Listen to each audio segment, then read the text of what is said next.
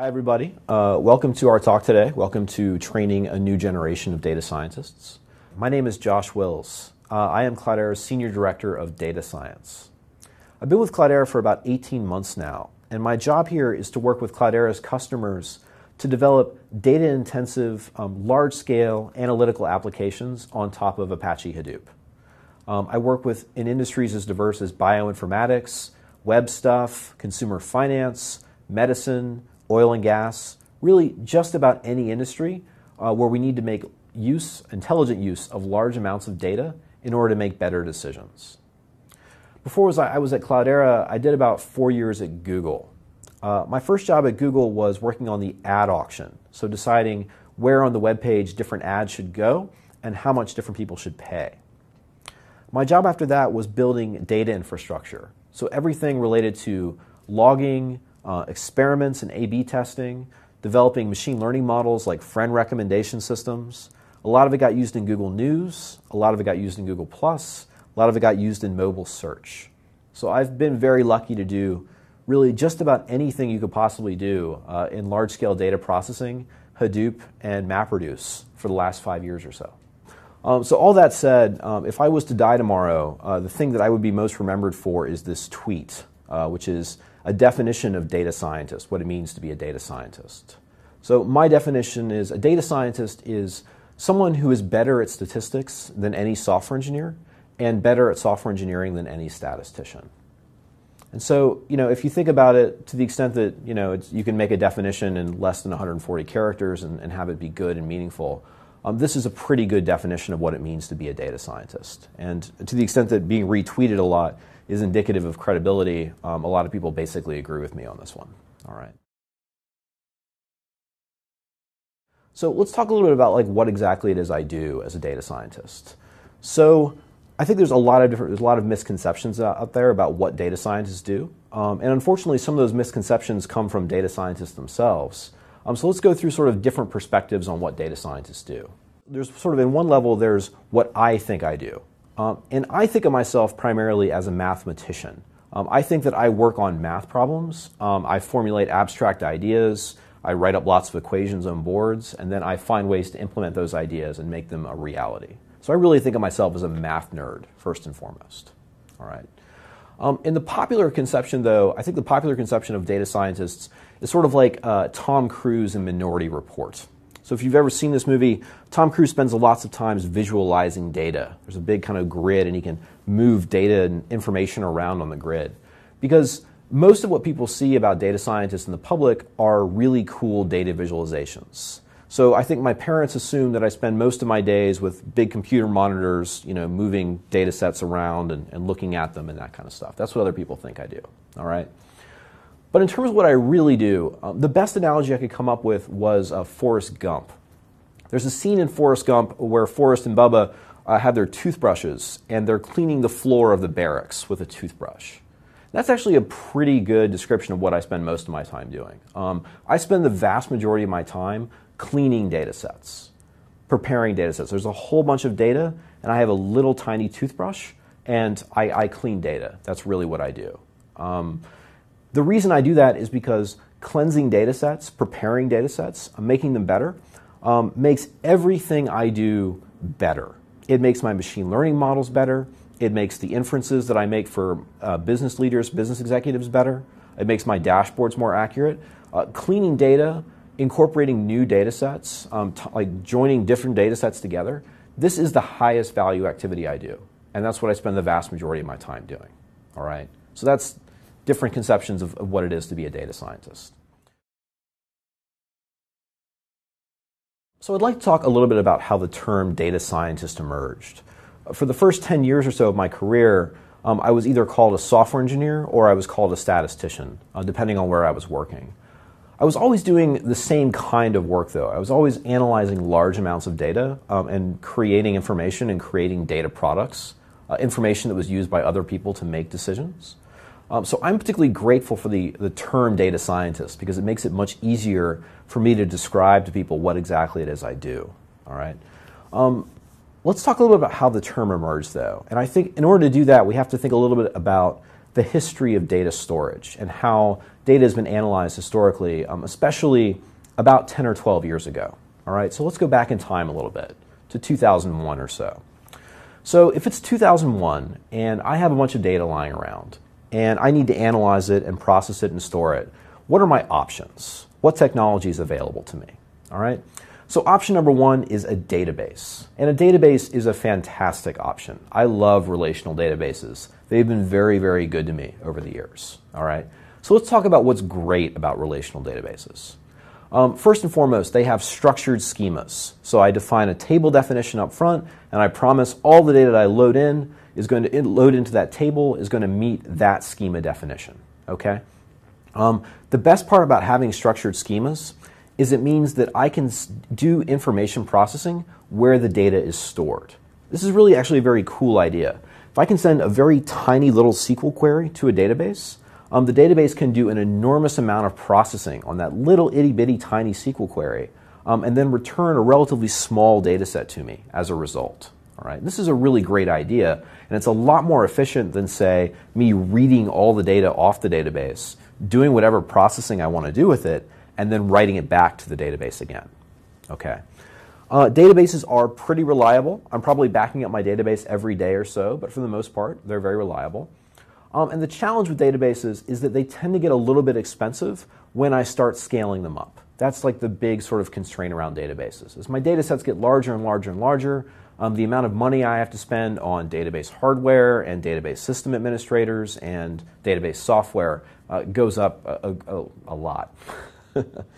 Data storage, my other option. My other option is to use a filer, to use network attached storage, to use a storage area network. All right. Now, filers are fantastic because I can store any kind of data I want. I don't have to specify a schema up front, so I can store video, I can store time series data, I can store images, I can store audio, I can store anything I like. I can put it all in the file system. Okay. No schema is required. No failures in the case that the data coming in doesn't match the schema. This is great stuff. The downside is that I don't have any data processing capability. So anytime I want to do any processing on this data, I need to read it off of the file system, do whatever processing I'm going to do, and then write it back again. All right, so I give up the data processing capability in exchange for not having a data schema. The great thing about filers is they are extremely reliable. In fact, that's exactly what you're paying so much money for. A filer is essentially promising, I will never, ever, ever lose your data. And much like databases, filers have the problem that they tend to be very expensive at scale. So as I'm trying to store hundreds, tens, hundreds, thousands of terabytes of data in a file system, the amount of money I'm going to spend for hardware and software goes through the roof. So it's 2001. Those are my data storage options, databases and filers. All right. Then what happens? Over the last 10 years, we have had a ridiculous explosion in data volumes, right? Everything from web application logs to web pages to sensors to social media data. We've had just simply a ridiculous explosion in the amount of data that we need to store and process. All right. So we're really pushing the limits of what traditional database and filer technologies can do in a cost-effective manner. All right. In addition to that, we have a shift in what I call data economics. All right. So this is classical data economics. This is the notion of return on byte. All right. The classical idea of return on byte is how much value can I extract from any byte of data that I'm storing? All right. How much value? What is that worth to me? And how much does it cost me to store that byte of data? Now, if the ratio of those two quantities, if the value I can extract is greater than the cost, then I'm going to keep the data online. I'm going to keep it in a database. I'm going to keep it in a filer. But if the ratio is less than 1, if it costs more to store this data than it does than the amount of value I can get out of the data, then I'm either going to just throw the data away or I'm going to put the data on tape, which, as we all know, is a very expensive way to throw away data. Along with that, we have a new idea that I call big data economics. All right. The notion of big data economics is I have some data sets where no individual record is particularly valuable, but having an enormous collection of records is incredibly valuable. All right. The classic example of this is the web. All right. Everybody in this room right now has a laptop, has a mobile phone, and that laptop and phone has a cache of web pages in it. So everyone in here has a few hundred web pages stored in their computer. Not really worth much of anything. But if you have 8 billion web pages, you can build a search engine, and a search engine is ridiculously valuable. Everyone in this room right now probably has a receipt or a few dozen receipts, either in their pocket or stored in their email, right? Individual receipt, not really worth much of anything. But if you have 1 billion receipts, you can be like Amazon and build the world's greatest product recommendation engine, which is also incredibly valuable. We have lots of domains where this kind of new big data economics applies. Gene sequencing, retail analytics, right? The process of finding oil. All of these different systems have situations where we need to study the relationship between observations. We study the relationship between people. We study the relationships between web pages. And studying relationships of big data sets makes them absolutely enormous, makes them ridiculously huge, all right? So, increase in data volume, changing data economics. Enter Hadoop. Hadoop is an open source project developed at the Apache Software Foundation that is designed to handle this new world of enormous data sets and this new world of big data economics, where we need to be in the business of studying relationships between things. Real quick on the sort of quick overview of Hadoop between the different components of Hadoop. The first core component is the Hadoop distributed file system, all right? A Hadoop distributed file system is based on the Google file system. So Google's file system is a little bit unusual.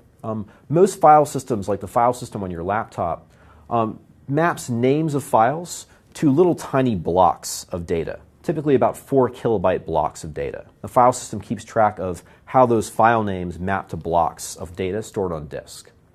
In Hadoop's file system, we use enormous blocks. Instead of 4 kilobytes, we use 256 megabytes typically as a block size. All right? Blocks are huge, huge chunks of data. So we're typically working with enormous files on Hadoop, files that are tens, hundreds of gigabytes in size, even terabyte size files. That's totally fine on Hadoop. In fact, it's really what we want. All of these blocks are then replicated to multiple nodes in the cluster. Each block will be replicated to 3 nodes on the cluster. Typically, we'll have 2 copies stored on each rack, different servers on a single rack, and then 1 copy stored on some other rack. And the genius of this is that if any particular node in the system goes down, that's okay. Hadoop detects that this has happened and replicates copies of the blocks from other servers that have that block to other nodes in the system. So we always have 3 copies of every particular file stored and available to us. And the virtue of this is this gives us reliable data storage on unreliable hardware. When I tell people about HDFS, people often ask me, how did Google come up with this idea? How did Google come up with the notion of GFS in the first place? Why did they start doing this?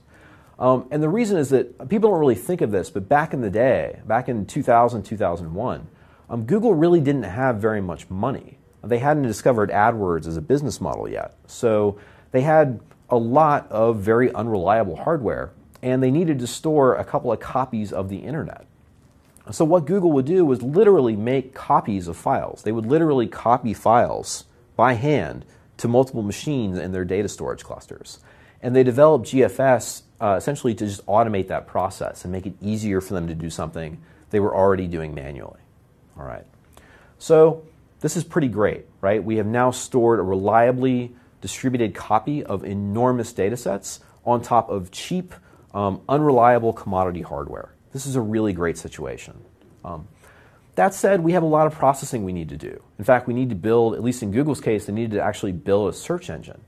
And we have all these CPUs sitting around, not really doing much of anything. So how can we put them to use analyzing our data? So to do that, Google developed a programming framework called MapReduce. And MapReduce is simple, reliable, distributed processing over enormous data sets stored in HDFS. Now, MapReduce breaks problems down into 3 separate stages. The map stage is the embarrassingly parallel stage. You can think of every single record in our data set being processed one at a time by the map stage. The map is going to emit key value pairs. All right. The shuffle stage is kind of the brains of the operation, and it's built into the MapReduce programming framework itself. Now, what the shuffle stage is going to do is take all those keys and values that were emitted by the map stage and sort them by key, so that all the values for the same key are grouped together on multiple different nodes in the system. And then finally, in the reduce stage, we're going to take all the values for a single key and process them all at once. Do some sort of big aggregation or big collation on top of all these individual values. The cool idea of MapReduce is that much like a database, we're processing the data where it is stored. The code for our map and reduce functions is very small. It can be just a little bit of Java or Python or Ruby code. And we're sending this tiny amount of code to an enormous amount of data.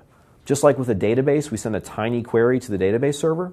We send a tiny bit of code to the Hadoop cluster, and it does all the processing where the data is stored. The cool thing, though, is that unlike a database server, we get to structure the data however we want. And that means we can use MapReduce to analyze things like serialized objects, like images, like audio files, like log files. Things that don't naturally fit into a typical database schema can be processed on Hadoop using MapReduce. The really great thing for me, as speaking as a software engineer, before I started writing MapReduce jobs about 5 years ago, I spent a lot of my time rewriting software whenever the volume of data I had to process went up by a factor of 2 or 5 or 10, right? I had to rewrite whatever I had written to process that data in order to be sure that I could process it in whatever time frame I had available to me. And with MapReduce, I don't have to do that anymore. I basically, once I've written a job as a MapReduce, in order to scale it out, I just throw more hardware at the problem. That's all I have to do. I don't have to rewrite any code.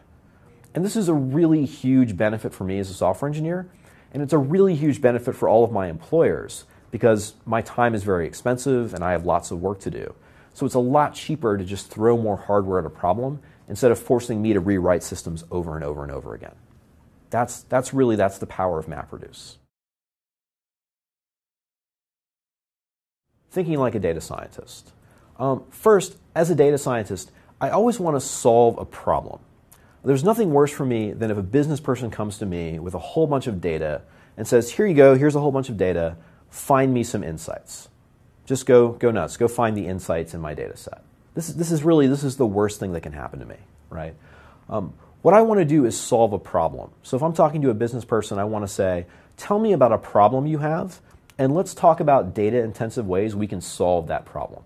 And that could be any problem from customer retention to reducing costs to detecting anomalous events, whatever it is. Let's talk about the problems you have to solve. Let's develop some data systems for solving them. And I guarantee you, in the process of solving that problem, we will discover some insights. But insights don't typically occur in a vacuum. That's not really the way things work. Insights come when we solve interesting, meaningful problems. The second thing I want to do as a data scientist is parallelize everything I do. Iterate as fast as possible on the problems that I'm trying to solve. I have a favorite story, a little allegory here that I like to tell. Back in the 50s, there was an X Prize style contest to develop a human-powered airplane. So an airplane didn't run on any fuel besides what could be generated by a human being under their own power. All right. And so the way this worked was there was like a $50,000 prize, and you get a bunch of graduate students together and come up with a design and work for about a year or so and come up with an initial model of like an airplane, right? And then we would go to test out the airplane, and it would crash after like 10 seconds, right? Plane crashes, totally goes to bits. So they're like, okay, let's come up with a new design, get a new set of graduate students, work for another year, and then we'll come up with another design and test it out, and it will crash after 20 seconds, right? And this went on for about 10 years or so, just like this. A bunch of different people coming up with designs, building them for 9 months to a year, testing them out, having them crash, all right? Till finally a guy comes along and he says, the problem is we're solving the wrong problem. We don't want to try to build a human-powered airplane. We want to try to build an airplane that we can put back together in a matter of days or in a matter of hours. And that was exactly what he did. He decided to start building airplanes that he could basically put back together really, really quickly after they crashed. So he built his first airplane like this and tested it out, and it crashed after like 5 seconds. But that was okay. He could build the plane back up again, reassemble it, try it out again the next day, try it out again the day after that. He got to a point where he could actually try out multiple designs on a single day under some circumstances. And he ended up solving the problem of human-powered flight in about 6 months, because in that 6-month period, he tried out more ideas than everybody else had in the preceding 10-year period. That's a lot of what we do as data scientists. There's this great quote from Thomas Edison about invention being 1% innovation and 99% perspiration. And that very much applies to data science as well. The next idea that takes a little bit of getting used to is data abundance versus data scarcity. With Hadoop, when we start thinking about doing data analysis on Hadoop, we have to move from a model where we have a relatively constrained pool of data available to us, and a relatively constrained pool of data warehousing resources, say maybe like 10 terabytes or 25 terabytes or something like that, to where we have virtually unlimited data resources. We can actually store as much data as we want in Hadoop very cheaply and cost effectively. Right now, 100 commodity nodes, 100 commodity servers, stores a petabyte of data on Hadoop. That is an enormous amount of data. And that has a lot of implications for how we work and how we use data when we're working with Hadoop. We move from a model where we just go get exactly the data we know we need ahead of time to going and getting everything we could possibly want. And we move from just running analyses once and then storing temporary tables and then having them go away after a while to keeping all of our intermediate results around, keeping all of the intermediate results, keeping every idea we've ever tried, keeping everything. Because it doesn't really cost us anything to keep it around anymore. It's just as cheap to keep everything as it was before to keep a very small amount of data. And this ends up changing how we work and how we think about problems in a pretty fundamental way. When you can keep absolutely everything and always be able to go back and look at ideas you tried before and try them out again with slight variations. Talking about building data products. A lot of what data scientists do is build data products. We have to move from a model where a data scientist conducts an analysis in response to a question to a point where a data scientist can build a dashboard or a machine learning model or a search engine or some other kind of tool the data scientist can use to help other people who are less sophisticated do analyses and get insights themselves. So building data products is how you scale up both yourself as a data scientist and a data science team. Creating a data science team. Being a data scientist involves a number of different skills. You have to have some software engineering knowledge, you have to know some statistics, you have to know some machine learning, you have to know some data visualization, you have to have expertise in particular business areas. There's lots of stuff you need to know how to do. And the reality is nobody knows how to do everything. It's simply not possible for one person to have all these different skills. So what we end up doing is creating data science teams. Now, the structure of a data science team is very similar to the structure of a data warehousing team. There will be sort of an overall architecture for our data science products that we create. There will be a data engineering team that specializes in data extraction, data cleansing, data processing. And there will be a more analysis-focused data science team, people who are stronger in statistics and statistical analysis and data visualization, who will be large consumers of this data. But the point is that everybody needs to understand every part of the system. There's nothing more important to being a data scientist than communication and being able to converse both with software engineers and with statisticians and with business users. You really have to be able to talk to everybody on the team. The other thing that's a little bit different about data science teams is that data moves in a sort of full life cycle. For a typical data warehousing team, we're always basically taking data from operational systems and sending it off to the data warehouse. But in data science, a lot of the time what we're doing is taking models that we create from analyzing that data and then shipping it back to the operational system. So we're either creating some kind of fraud model or some kind of advertising model or some kind of product recommendation model. So we have to have skills not only in analyzing data, but also in deploying models to production systems. Being a data scientist involves some of the skills around DevOps, the ability to actually deploy code into production, not just analyze it in an offline fashion. Choosing good problems. Really, really important to be a successful data scientist and having a successful data science team at your company is choosing problems well. I have a sort of rule of thumb I like to use. As a data scientist, you should never solve a problem exactly once. You should either solve it 0 times, which is to say, don't bother solving it, or you should be willing to solve it over and over and over and over again. It is never the case that we want to build a single machine learning model to solve some problem. What we really want to do is come up with a set of metrics we'd like to optimize, whether that's revenue or customer retention or cost savings or whatever they are, some set of metrics, and then focus on doing every single thing we can to optimize those metrics, developing tens, hundreds, thousands of models, as many models as it takes for us to solve that problem. We want to be sure we choose good problems, problems that are important enough for us to keep iterating on them over and over and over again.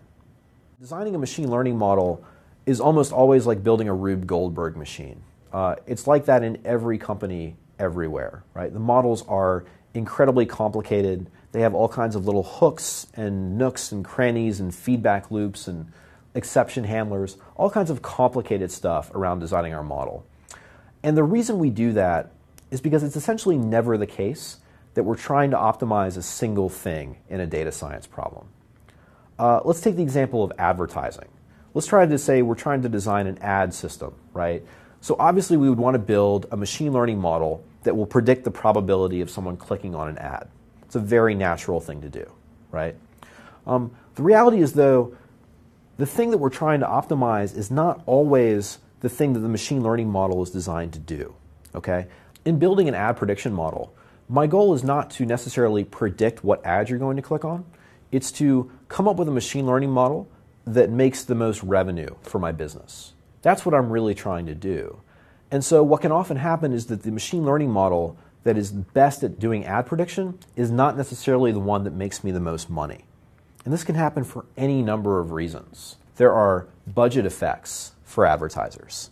I don't know how deploying a new model will change the way advertisers submit their bids. I don't know how users will react to this new model, right? There's all kinds of complexity and factors that need to be incorporated into your model. And so it's rarely ever the case that we get a good, pure, clean, mathematically elegant model in the real world. So if we're parallelizing every single thing we do, and we're solving models over and over and over again, and we're building very big, complicated models, one of our primary goals is to amortize the costs of things we do. That is to say, we want to basically pay the cost of doing some amount of work one time, and then have that problem solved for us as we create new models over and over and over and over again. All right. So, for instance, we want to amortize the cost of data collection. We don't want to have to go back to our production systems every single time we want to include some new feature or calculate some new metric. We want to be sure that we go get all of our data one time. All right. If we're deploying tens or hundreds of models, we want to be sure that the process for deploying that model, when that model is ready to go through testing and validation and production deployment, we want to be sure that process is completely automated for us, right? Every single thing we're going to do over and over and over again. So we want to invest the time in making sure that doing those things that we're going to do over and over and over again is as cheap and efficient and reliable as possible.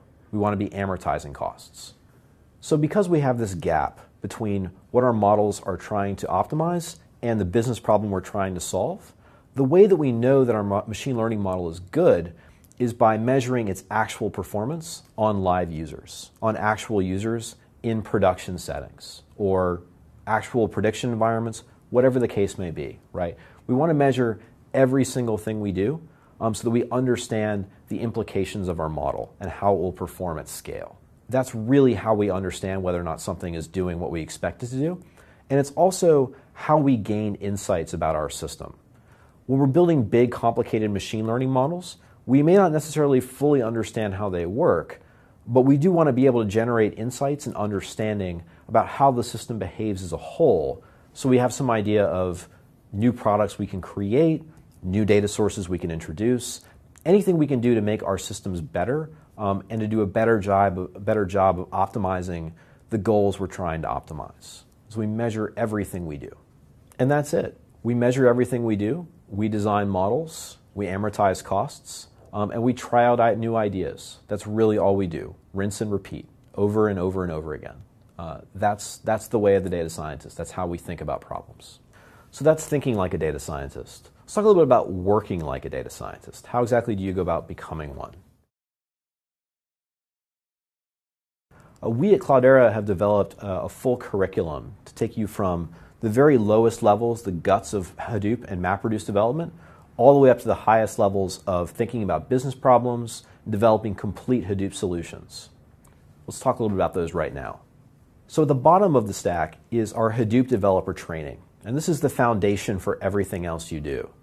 This course is designed for software engineers, Java developers, people who want to really understand the fine-grained guts of Hadoop.